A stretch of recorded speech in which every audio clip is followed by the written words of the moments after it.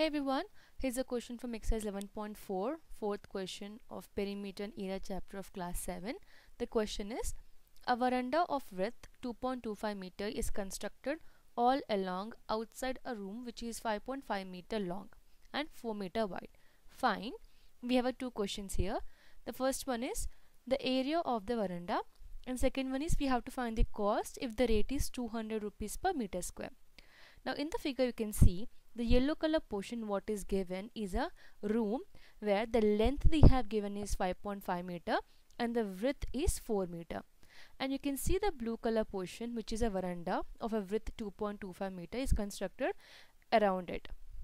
Now we have to find out first the area of the veranda. Means we have to find out this blue color portion given in the figure. How to find out that? So it's very simple. First we're going to find out the area of the room along with the veranda. Means this entire thing we're going to find out the area of the whole thing, right? From this area we will going to remove the area of the room. Means this portion we're going to subtract. Then we're going to get the area of the veranda. But we don't know the measurements of the entire area. That is, we don't know the the length and breadth of this whole thing, that is including the room and the veranda. How to calculate that? Now you can see that in the figure, in the question also they have given for the room dimensions they have given the dimension of the veranda. Now since the length and breadth are 5.5 and 4, we can add 2.25 on both the side. Means suppose the width here given is 4 meter. Now this veranda is 2.25, right? 2.25, and here also this width will be 2.25. So we're going to add 4 plus 2.25 plus 2.25, which will going to give us 8.5 meter. So this whole length will be 8.5 meter. I hope it's understood how we got it. Now similarly, suppose I want to find out the length. Now since we know this length of the room is 5.5 meter, we have to add 2.25 on the left side and on the right side both. So when you add this, we'll get the answer as 10 meter. So the length of the room along with the veranda will be 10 meter. Now we got the length and breadth of the room and the room along with the veranda.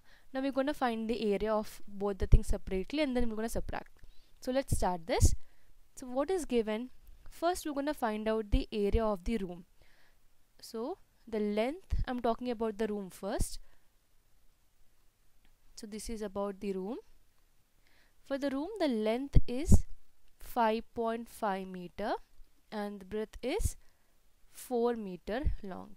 Since the shape is in a form of a rectangle, the area will be length into breadth, right? So length into breadth is 5.5 multiplied by 4. So when we multiply these two numbers, we'll get 22 meter square. Now let us talk about the room or room including the veranda. So this is a room along with veranda will be, so for this case the length we have calculated will be 10 meter and the breadth will be 8.5 meter. Now we're going to find the area. So area is equal to length into breadth. So this is 10 meter multiplied by 8.5 meter. So this is equal to 85 meter square. Now we have to find out the area of the veranda, which means from the area of the room along with the veranda, that is the whole thing, from this whole we have to subtract this area of the room. Then we're gonna get the area of the veranda. So from here we can write down, so area of veranda will be equal to 85 meter square, that is the area of the whole thing, room and veranda. From here we are going to subtract the area of the room, which is 22 meter square. So when you subtract these two numbers, we'll get 63. So 63 meter square. This is the area of the veranda. So we got the answer for the first question. In the second question, they're asking us to find the cost if per meter square they're charging 200 rupees for cementing the veranda. If per meter square is 200 rupees, what will be the total cost? Now since we got the area of the veranda, we're gonna use this. Now this is second one. So in second one, the cost is this is per meter square. Per meter square is rupees 200 for cementing. Then total cost will be